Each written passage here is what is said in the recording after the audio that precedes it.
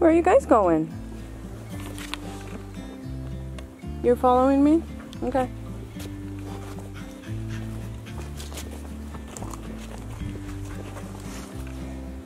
All right.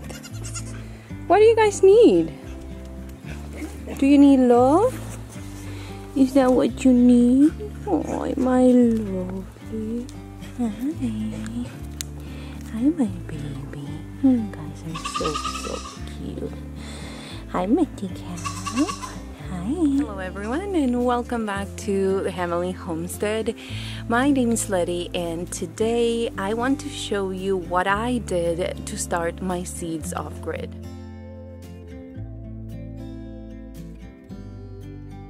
Most of you know that we are currently off-grid. We do have some power, but it's never going to be enough to keep my seeds with a heating mat and with lights and everything. So I realized that I was going to have to find more of a primitive way to start seeds, because even though when I lived in Utah I could do it on a window and it would stay warm enough to have somewhat good sprouting, I still knew that over here I wasn't going to be able to dedicate a window just to start seeds. Number one, my windows are too small. And we also have a lot of overcast days. It could be in the 70s, but with no sun during the spring. So of course that was going to play a major role on how I was going to start seeds. So because of that, I started doing my research way before we moved. And I was following the channel Dirt Patch Heaven. Some of you mentioned that you follow her. She has very back to basics methods to gardening and to do animals. Because of that, I decided to start following every single one of her videos where she was building a hotbed, and she has many of them. So I follow her instructions and build 2 garden beds that right now are not heating up. And I couldn't understand why, but basically what I didn't see is that in her latest videos about hotbeds, they needed to be completely closed in. And so the ones that I have, they have chicken wire, so there's a lot of heat that will kind of go through the sides. And I'm gonna fix that because I really like the concept of having hotbeds. I think it's a great solution when you don't have the hot weather that some of these veggies need. So I am going to show you in this video a little bit of how I built it, and kind of the process is very simple. Yesterday I did a little clip and I shared with you how hot this hotbed is compared to the other tall garden beds that I started last year. So you can see almost like a 30-degree difference. Right now this greenhouse that I'm showing you is 93 degrees, and it's keeping tomatoes and all my bell peppers and some cucumbers, everything, it's staying nice and warm. The soil is super warm, and whatever light we get throughout the day, it's enough to get the light to be the light that it needs to grow. So right now I'm gonna show you how it's you gotta stop, you're tickling me. So right now I'm gonna show you how to build it and how it works. The benefits of this greenhouse is that it's not only a greenhouse because it's clear and the light can go through, and it's kind of sealed so you don't get cold air even at night. And on top of that, one more benefit of it is that the soil is warm. So I hope that this helps somebody out there.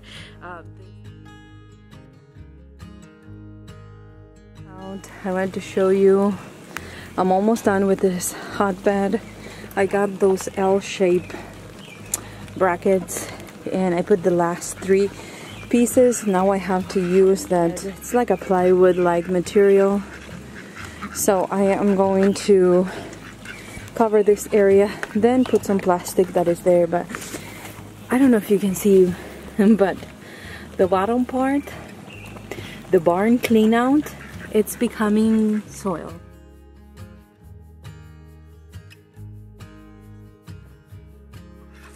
Now to create one of these greenhouses slash hotbeds, all I'm doing is creating a frame. Now the frame is pretty simple. A pallet in each end. There's 2 pallets. Once you have that, I cut 3 2x4s to 6 feet. As you can see, there's 3 of them. So then we have enough of a frame to attach the inside of the hotbed. Now, and all you do is attach it with an L bracket. I don't know if you see it right there, but there's an L bracket that is so very simple to attach, and really you don't even need 2 screws. All you have to make sure is that there's enough wood on the other side to get attached.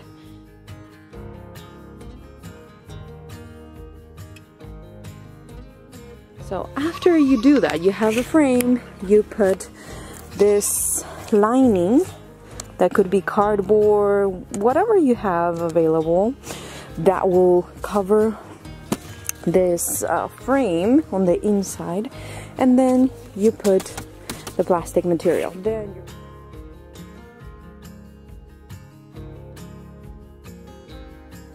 really just using whatever I had laying around, and it was gonna end up in the garbage. So that is some part of roofing, that is plastic, and all.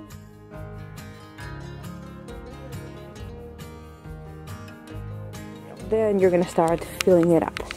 Now I did a couple of layers. The first layer was some sticks. Now the carbon I'm gonna be using is some sticks and, you know, a lot of debris that I have around the yard. You can totally use boxes or, you know, other materials, but this is the one that I have. So this is the one that is gonna cover most of the hotbed slash greenhouse.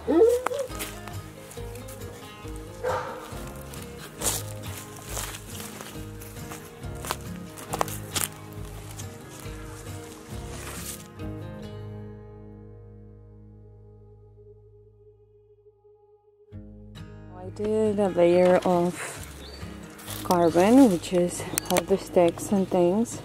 Now I am going to do a layer of the barn clean out, the straw, the hay, and the manure.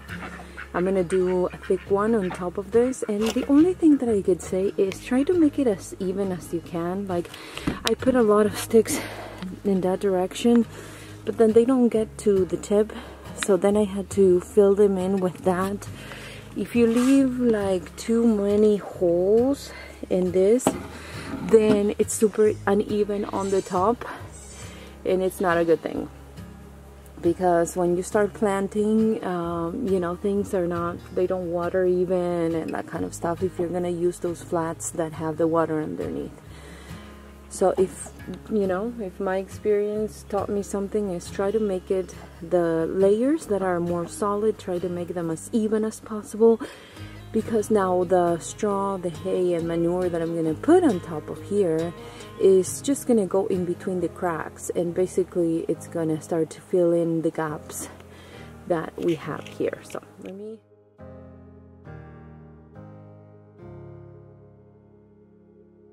here. Now I've been cleaning the goat house very regularly because the babies have been staying inside with Clara. So I did a layer of sticks, and I did a layer of straw, hay, and barn clean out, which is a bunch of pee and poop from the goats.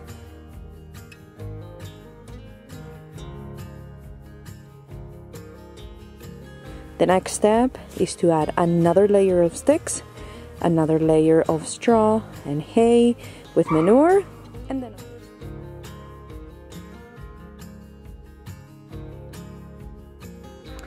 okay, so I put all the sticks and carbon, and now I filled it up to the top, well, almost to the top, with all the manure that I had piling up here. As you can see, it was already decomposing, so I still have this much room here. What I'm gonna do is I'm gonna put rabbit manure tea so it starts to heat up.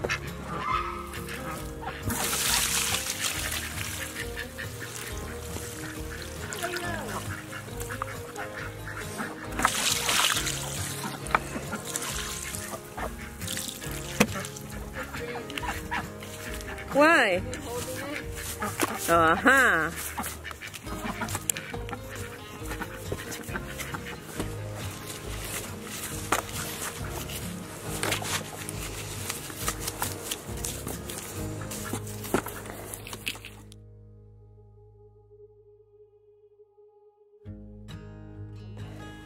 And then tomorrow we are gonna use this, which is a shower, corner shower, I guess.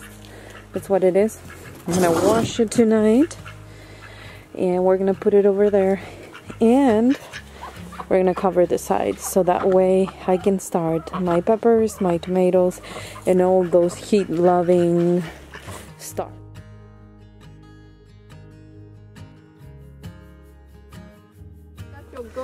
Now this one, that is the greenhouse, you can see the moisture inside this, condensation, and when we put it in, same as it was before,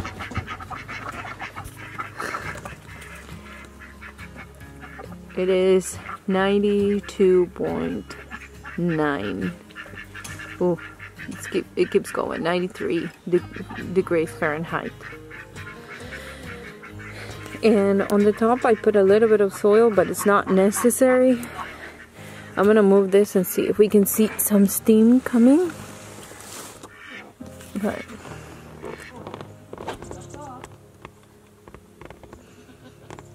it's not, you can't see it, but if you touch it, it's warm.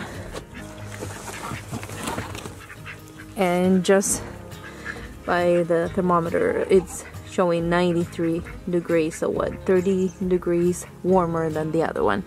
And as I mentioned, I'm using a shower, corner shower, like this. And you saw how I prepared this bed. On the side that doesn't have anything, we put some plastic, and you can see the condensation inside here. I'm gonna close it. In here I have bell peppers, tomatoes, jalapenos, and all kinds of kind of warm weather crops. And this being so warm, it's really gonna trick him into thinking that it's time to sprout.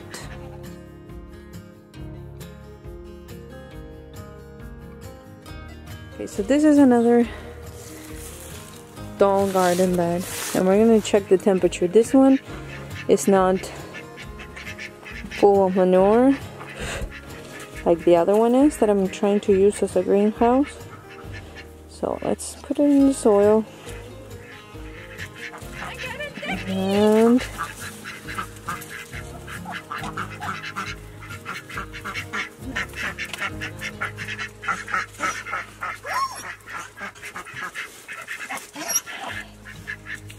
hello. Hi, Ducky. You're so cute. You're cute. Okay, so it seems like it's 57. I hope that this video helps you to, you know, have a different idea, have a different method. If you don't have access to power where you have your garden, if you can't afford to buy a greenhouse, if you want something that is more effective as far as heating up the ground and maybe using it while, you know, it's still cold outside, then I hope that this method helps you as much as it's helping me. And please stay tuned. I'm gonna do a playlist where I'm gonna share with you the process on how fast things are sprouting and how successful it was. Last year I tried it and it didn't work because I didn't, you know, close it in. So now that it's working, I'm so excited to share with you the results. So thank you so much for being here today, guys. If you're new around here, please remember to subscribe and hit the bell notification so you are notified every time I upload a new video. Typically there's new videos Monday through Fridays. I work really hard to share with you something, a snippet of what's going on around here. There's tons of new projects.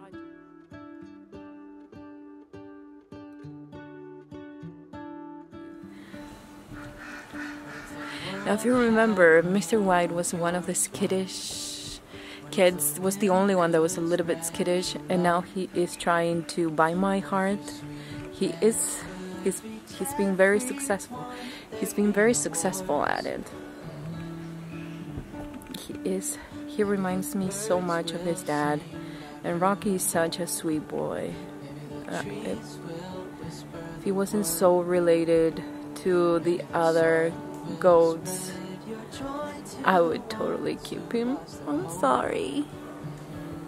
I'm sorry. I love you though. And I love when you don't eat my hair. I really appreciate that.